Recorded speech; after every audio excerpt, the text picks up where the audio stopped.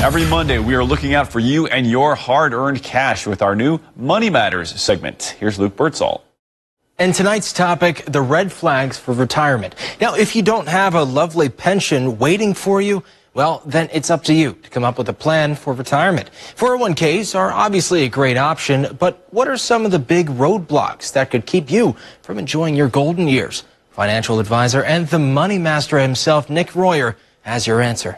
So one red flag can be having no retirement income plan in place. So many people, they retire and they don't understand that retirement is going to be like 20 to 30 years of unemployment. And so you've got to plan on living to 90, 95, or 100 so that you don't run out of money during retirement. And another big point that Nick makes is be prepared for the potential of higher taxes due to COVID-19. That could affect your retirement as well. Trillions of dollars in economic spending. What's going to be the unraveling of that?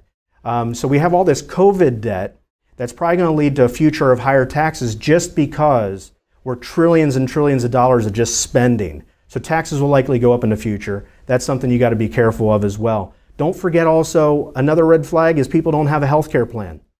Studies show that 70% of people are probably going to need long-term care at some point in time. And then you've got that other decision. How do I handle Medicare when it comes to retirement? So most people don't have a Medicare plan, they don't have a long-term care plan, and those are some more red flags. Second thing that people need is an investment plan to survive both good and sour markets. A retiree is probably going to live through 4 to 5 to 6 market crashes, and you got to be able to have money available for that. That's in protected money, and then some money that can withstand both good and sour markets, because it's going to happen. And then the last thing is, when you walk out on life, well, what happens to your money?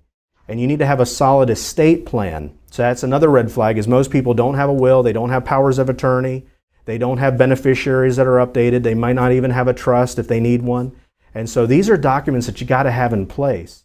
So when it comes to investing, again, wrapping this all up, is you got to have a solid retirement income plan, you got to have a solid investment plan for those what-ifs, you got to have a tax plan to not pay unnecessary taxes in retirement, you got to have a health care plan to handle long-term care, Medicare, and then you got to have an estate plan so that money passes on as easily as possible to the next generation or to whoever your beneficiaries are. Now, next week, we're going to be looking at the importance of creating your budget. For now, I'm Luke Birdsall, reminding you to always remember your money matters.